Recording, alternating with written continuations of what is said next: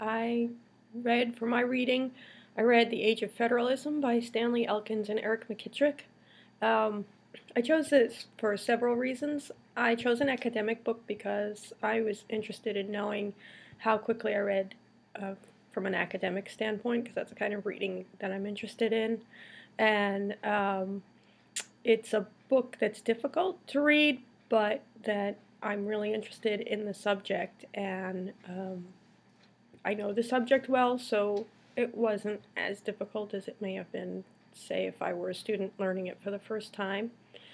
Um, I was surprised by the outcome. I feel like I'm a really slow reader, and maybe it is a slow score that I got. I read one page in 2 minutes and 44 seconds. I thought it would be a lot more, so I was pleasantly surprised by that. Uh, but I would say that I understood what I was reading, but if you had asked me what it was about, I couldn't really um, tell you. I could tell you a general idea of what it was about, but not the details. And if I were reading it for academic purposes, I don't think my comprehension would have been high. Then I read it a second time, and my score actually only went down by about 6 seconds, which also surprised me because I thought I read it a lot faster. But I definitely understood it better. The things that I had questions in my mind when I tried to recall it after the first reading, suddenly I had the answers, and I could skim over certain parts because I understood how they fit into the whole the second time I was reading. So definitely was a good thing for me to read it twice. And as a student, if I had time to read everything twice, would be a lot better. Um, I was a little bit distracted by the stopwatch that was next to me, so I don't think I was anxious, and I actually enjoyed it. But I think I probably was consciously trying to read a little faster than maybe I would the first time I read something if I weren't thinking about the rate. Wasn't nervous. I think if I certainly on a test, I know anybody would be a lot more nervous, and students who have grades and such. So um, I certainly feel for them. The high stakes activity, if it were a high stakes activity, would definitely have slowed me down and made me more anxious. Um,